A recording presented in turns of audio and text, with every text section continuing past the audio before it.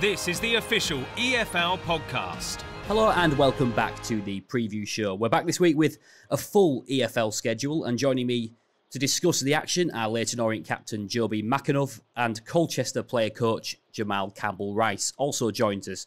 Let's begin though by talking about the two new managerial appointments in the Sky Bet Championship. First of all, Neil Harris appointed at Cardiff. Jobi, you've played at the club. What will it take for him to succeed in South Wales, do you think? It's an interesting one. I think, first of all, Neil Warnock leaving, I think, will divide opinions. Clearly, the club wasn't doing as well as they would have hoped after coming down from the Premier League. But for me, Neil Warnock's a man that time and time again will get things right.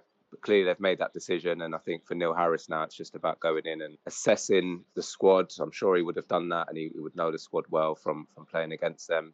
I see a lot of similarities between Cardiff and Millwall in probably what the fans expect. They demand hard work. They demand, 100% effort from players. So I think that will help him going in there, and he'll just try and get the boys really flying about and get the crowd back behind them. Because, again, there's been a lot of division, I would say, in the club. So hopefully everyone can get on board and really support Neil and get the club moving up the table. Yeah, Jamal, everyone knows about Neil Warnock, obviously, and how much he's done at Cardiff. How hard an act will he be to follow now?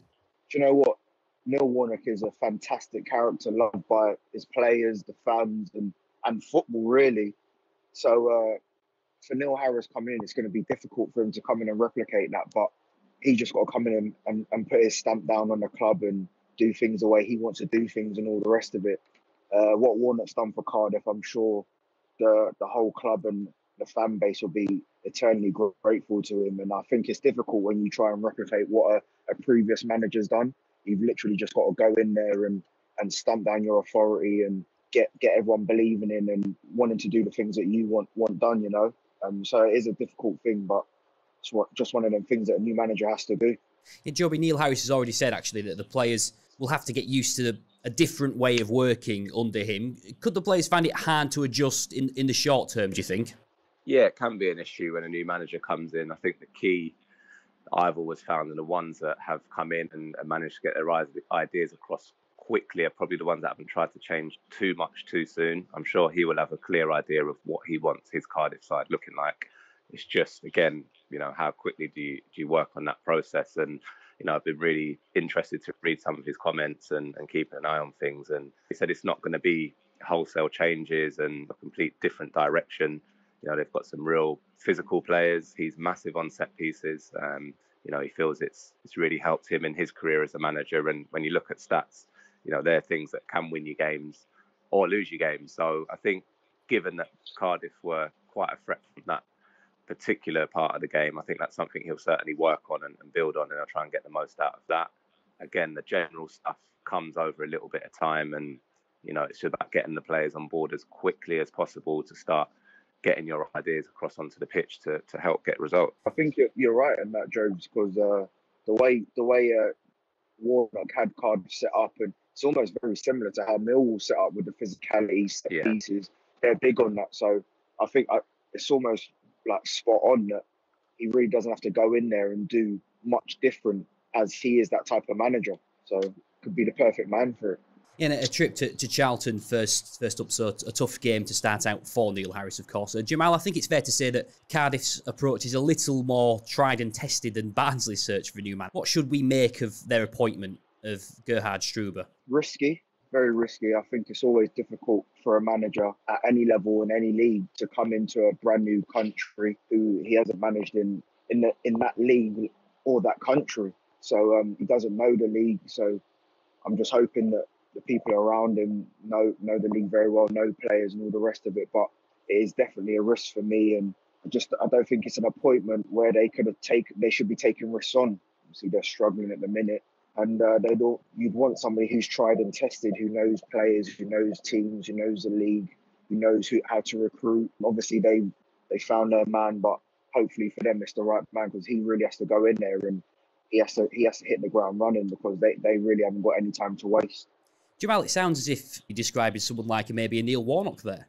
Yeah. I think, I'm not sure Neil would fancy the stresses of that just now at this stage of his career, but 100%. Like when you're a team like Barnsley, who with all due respect, that they're almost punching above their weight at the level with the rest of the teams in the Championship. To go for somebody like Struber, who, like I said, who's only had experience being a player and a manager just in his native Austrian league, it's going to be difficult for him. So anybody from the outside looking in would have thought, yeah, we'll go and get somebody who knows the league and all the rest of it. He can dig them out of it, but they clearly know something that we don't. Jamal, do you think that they would have gone off, obviously, the previous appointment, obviously Daniel Stendhal coming in, he actually only had one season, which I found quite interesting at Hanover as manager there. And they obviously brought him in and he was successful in terms of getting them up. So it's interesting, I think, sometimes as a board, they've had a process that they probably feel has worked for them in the past. And it's obviously different circumstances this time around because you're asking that guy to really go in and get the players going. So do you think it could be something to do with that?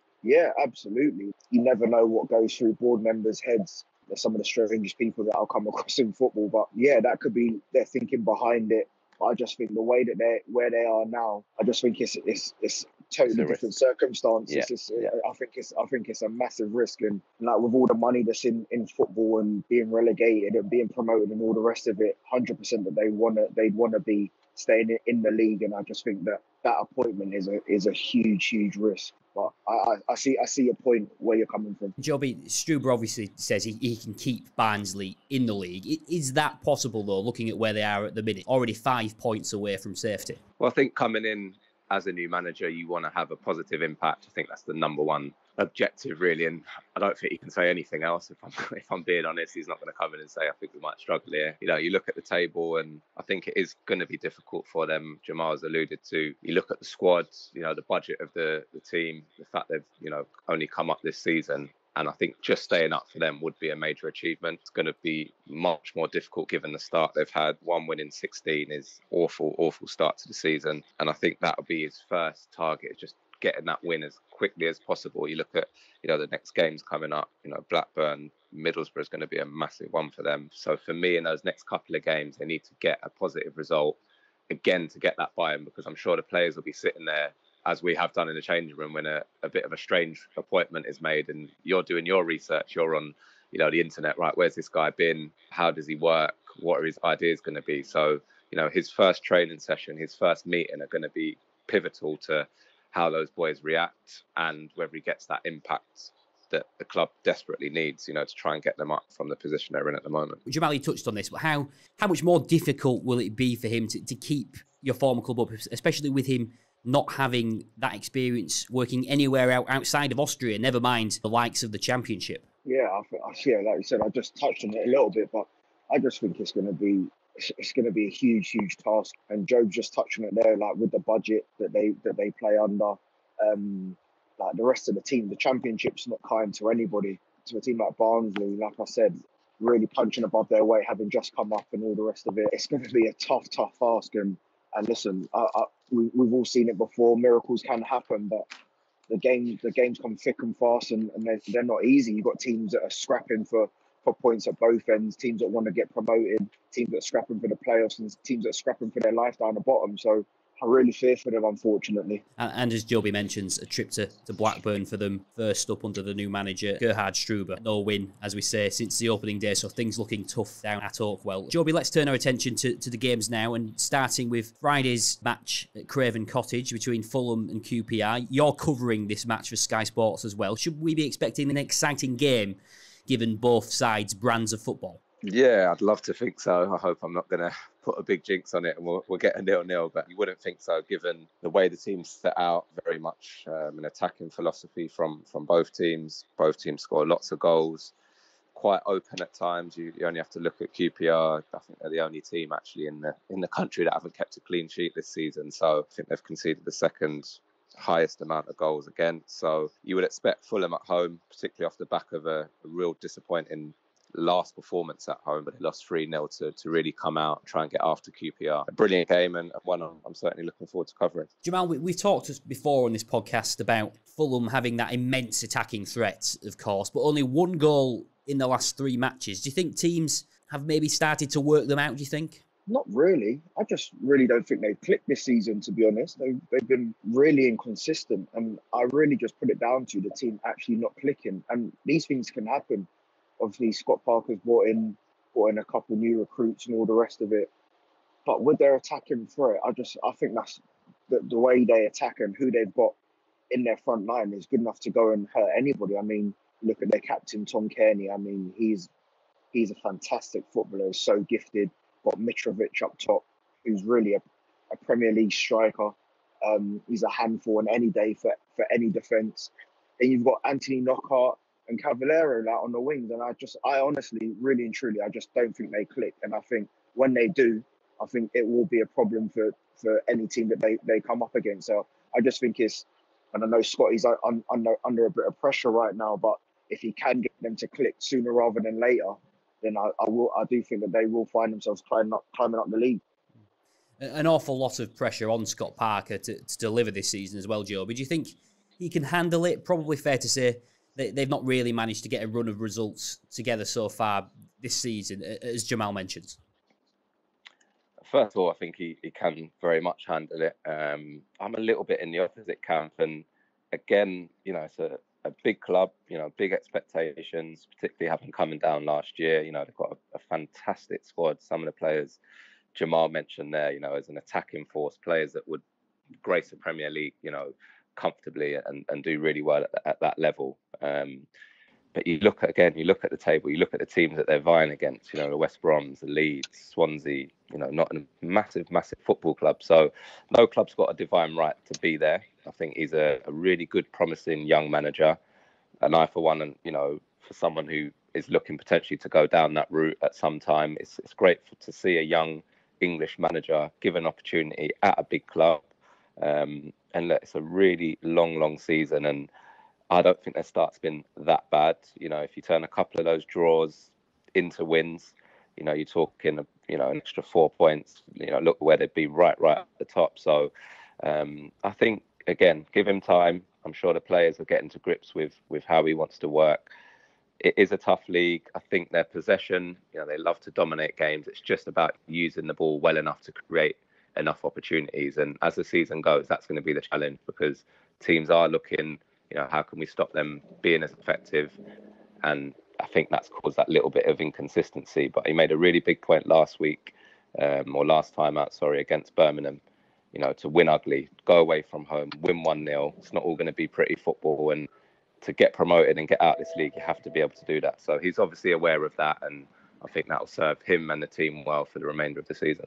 It feels as if the wheels are coming off a bit for QPR, doesn't it, in terms of how they've started the season? A strong start, of course. No win in the last 4. Is that their leaky defence catching up on them, do you think? Yeah, I think if you're a team that concedes goals as often as they do, I think you're always going to struggle, no matter how well you are going forward, because teams, they'll just punish you, and you've got to do everything in your nature to keep a clean sheet. But they seem to be struggling. They've gone from going a 4 at the back, and seems that they've gone to a 5 at the back, but that doesn't seem to have helped in the last couple of games. So for them to maintain that promotion charge, which I'm sure that they'll be after, they do need to stop leaking goals. Jobi, formidable strike force though in Hugill and Wells, like we've touched on before, but in Iberi Eze, they've got something special there, haven't they? Oh, most definitely. He's a player that I'm really excited about. Love watching him play. He just seems to find those pockets on the pitch and get turned, and he's so positive, so direct. He seems to just float across the surface, really. And what he's done this year is he's been productive, with his goals, with his assists. And again, he's somebody that I really enjoy watching. He can light up any match, and I'm sure he's got a massive future. Again, a young player getting an opportunity to play regularly, it's going to really help his development, in an environment that he's comfortable in. And I think we're seeing the results of that. Obviously the two boys up top, Naki Wells and Hugo have been really good. And I think that frees him up. They push forward and create those pockets and opportunities for him to get on the ball. So really looking forward to seeing him in action as well. I don't think it's just him that teams are worried about as well. They've got Ilias Chair, who's he's a fantastic footballer. I mean, he was at Stevenage for half the season with me last season. And I don't often big players up the way I've bigged him up. He is some footballer. He's got so much natural ability and talent. And I just think him and Eze, they just complement each other fantastic. Yeah, definitely. I think that's the type of player when Mark Warburton, again, we speak about being open, a really wanting players to go and hurt teams, and it's just getting the balance right between maybe not having too many of them and, making sure that the door's locked up the other end so they can go and get those results. But, they're certainly a good team to watch. Yeah.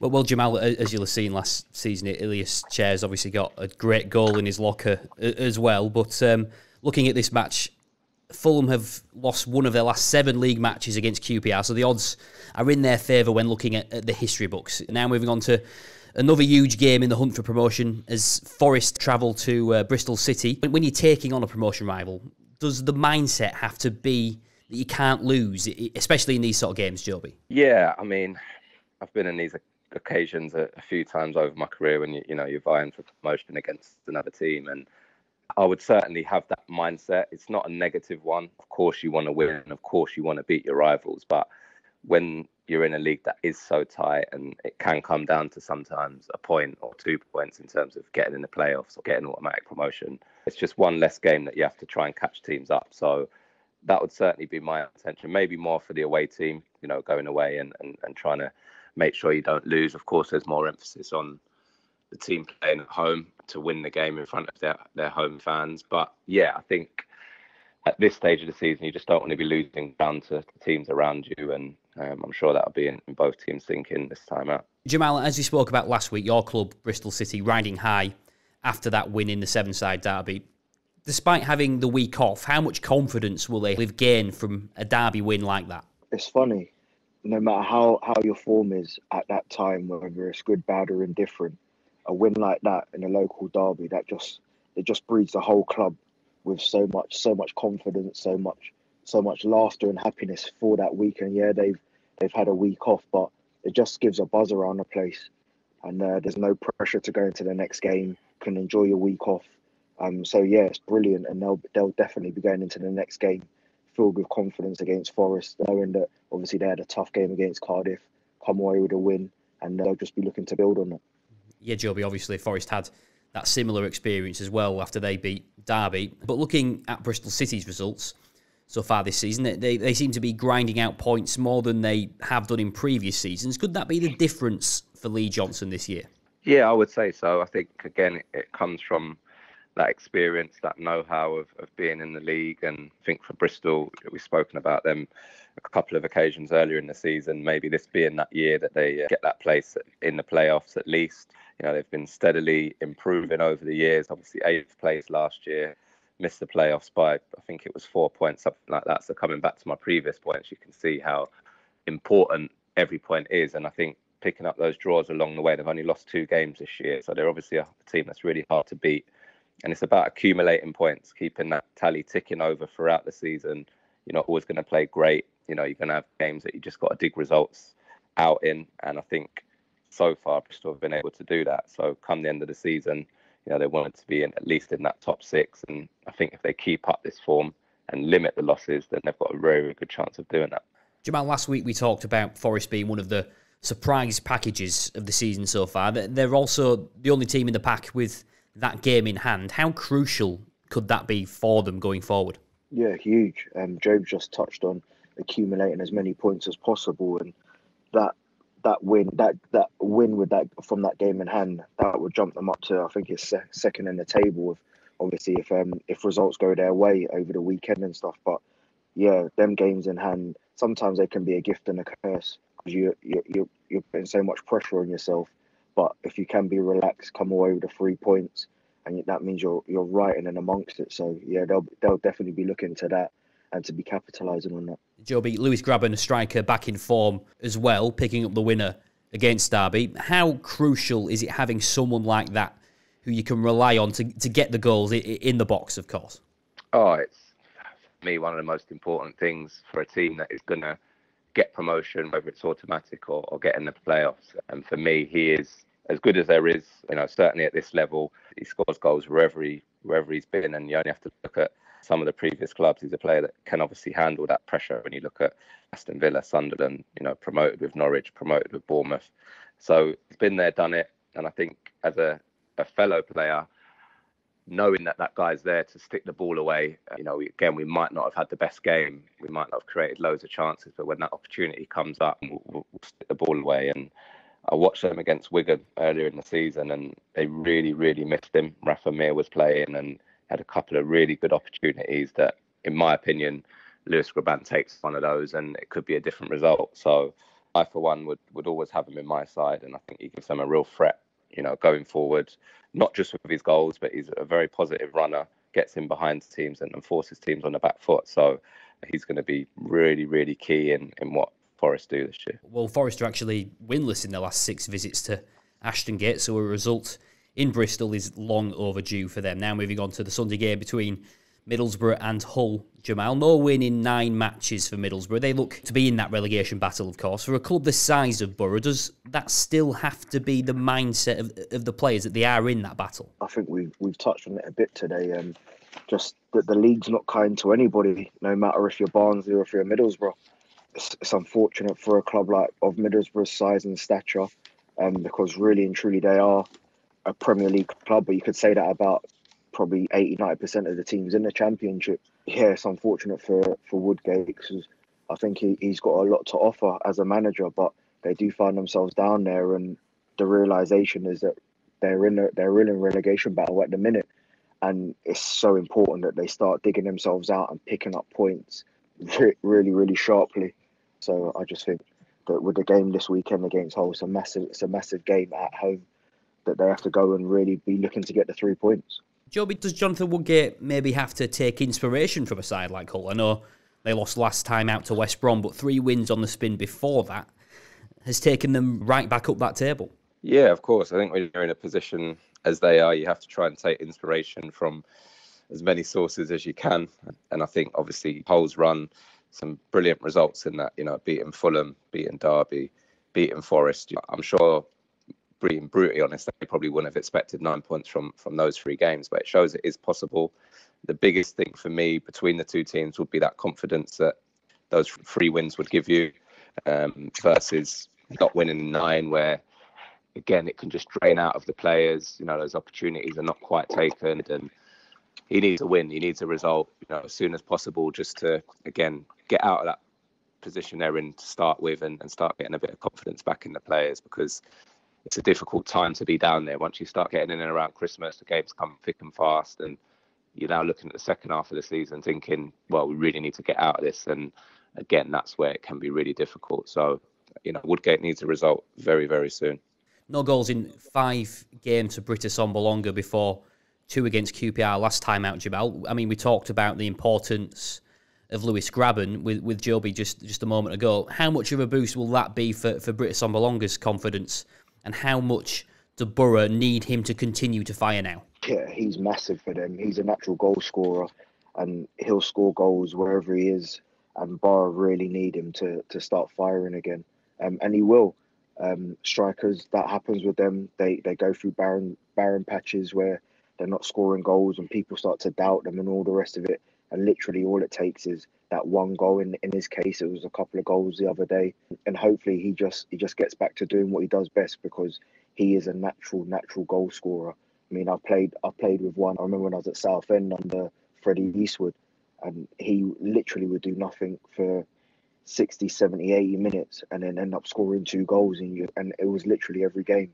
And I think he's definitely the same. He is that type of player that you put him in front of goal and he is scoring goals. Hull seem to be in a similar position, Jobi, have a similar reliance rather on Jared Bowen and Kamil Grosicki. Have you ever found a player you've clicked with like that? Yeah, I've been lucky to play with some really good strikers, top strikers. The thing for me as a winger or attacking player that I always look out for and makes my job easier is players' movement in front of me, and then it's just about me trying to deliver that ball or that pass. And again, I've been fortunate to play with some real top strikers. Andy Johnson, I had a really good relationship with in our time at Palace. Marlon King also at Watford.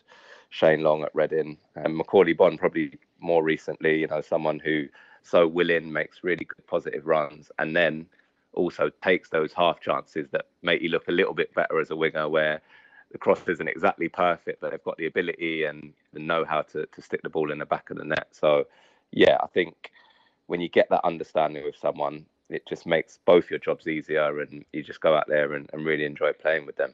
Jamal, do you fear for Hull now in January trying to keep hold of them both, Grisicky and Bowen? They must be attracting a lot of interest based on what they've done so far this season. Yeah, 100%. The form that they're in, you're always going to have people wanting to take your best players, and they have been in fine form. But if Hull do want to do anything, it's about trying to convince the two boys to stay there at least until the summer to see where they end up.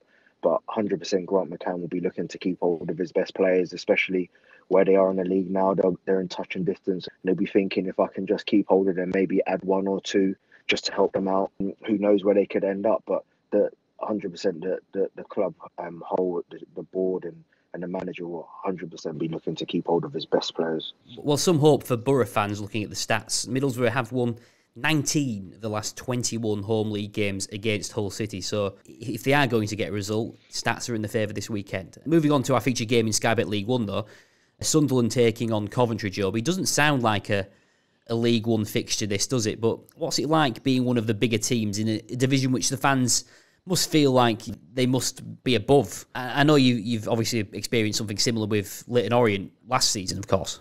Yeah, it's quite a dangerous mindset to have either as a club or as a fan base, because particularly, the Championship, League One, they're really, really difficult divisions to get out of, and you have to be consistent, but you have to also treat all the other teams with respect, because as we have seen with the last Sunderland, on any particular day, if you're not quite right, you're going to get beaten. And I think that's where the mindset comes into it, and that can come down from the fans, whether it be, you might be drawing a game that they feel you should be winning, and there's a few murmurs, and it can get players edgy, or it could be that you just take a point sometimes and they expected you to win. But again, for me, it's just that mindset and not expecting to beat teams just because of who you are or what you've done in the past. And every other team that comes to play against them, they're going to bring their A game. They are a massive club in that league, and every player wants to stand out and perform. So it can be difficult, but I think if your mindset is right, then you can navigate your way through it. Jamal, looking at Sunderland, though, Phil Parkinson hasn't had the best possible start to life in the hot seat and crashed out of the FA Cup in midweek, of course. But could that be a blessing in disguise for them now, not having any distractions? Yeah, most definitely. I think for the club, the board, when they appointed him, the sole goal would be that they want promotion. Crashing out of the FA Cup, if we're gonna be honest, probably not got any chance of winning it or anything like that. So they will be looking solely to be getting out of the league and back into the Championship where they feel they belong. Not the best start, but it's never easy, going into a big club like that, and the expectations are so high and all the rest of it. So sometimes it is a blessing in disguise that everything else around you is, like, in terms of cup competitions, you're out and you can just solely focus purely on the league and picking up results and getting out of the league. Jobi, Coventry had a bit of a wobble after a strong start to the season, but things look to be back on track now. Just how good a job is Mark Robins doing for them based on the circumstances he's had to deal with? Oh, it's an incredible job. When you see the results they've had and where they are in the table now, up to third. And, it's phenomenal, really, with all the issues. There'd be plenty of excuses to be made, whether it be not, playing at home. But he's clearly not allowed them to creep into the place and, given them a real direction and a purpose and a way of playing. Had some brilliant results this year, and it's always difficult going back. Everyone says not to go back, and particularly after doing so well in his first spell, an incredible record really there, 51% win ratio, which is through the roof really. And he may have felt he left too early. Obviously it was an opportunity that he couldn't turn down at that time, and I'm sure he wants to really make a go of it this time round, and he's certainly doing that. So again, just a massive thumbs up to what he's doing down there, and I'm sure they'll be all hoping that he can continue that good work. Plymouth and Bradford also two big hitters down in Sky Bet League 2. Based on what you've seen this season, who's best equipped to go back up? Obviously, both managers have experience of promotion back from League 2. Do you know what? I honestly think they've both got the tools to do it. I know Plymouth are languishing around the mid-table area and all the rest of it, but I honestly think in Ryan Lowe, he's got the tools to get his teams promoted. I love the way he got Bury playing last year. They played some unbelievable football, and I think he's doing that with Plymouth. And although, like I said, they're languishing around the mid-table area, I do think they've got a strong chance. With Bradford, they're in a great position that they're in now, third in the league. They've got great attacking for a League Two side. And I just think that they'll be definitely in and around that come the end of the season. Jobi, a win for Plymouth would take them just a point away from Bradford, actually, up in third. How important is it that they especially don't lose this one if they are going to challenge? Yeah, it's massively important. They don't lose touch. They're just outside the playoffs, 4 points below Bradford. So if they could get a win, it brings them right up into those playoff places. But again, if they did lose, then that gap starts to creep up a little bit more and they fall a little bit further into that midfield pack. So, as Jamal said, they've got a real good way of playing. I think Ryan Lowe's done a fantastic job. Really open, expansive type of football, which, is very pleasing. And we certainly have struggled with that a couple of occasions this year. So I do fancy them to be there or thereabouts Plymouth this year. It's just about, again, the key word for any of these leagues is that consistency to win games. Jamal, 5 wins in the last 6 now for Bradford. With the know-how of Gary Bowyer in this division, obviously you mentioned Ryan Lowe's promotion last year, but Gary Bowyer promoted with Blackpool previously, of course, as well.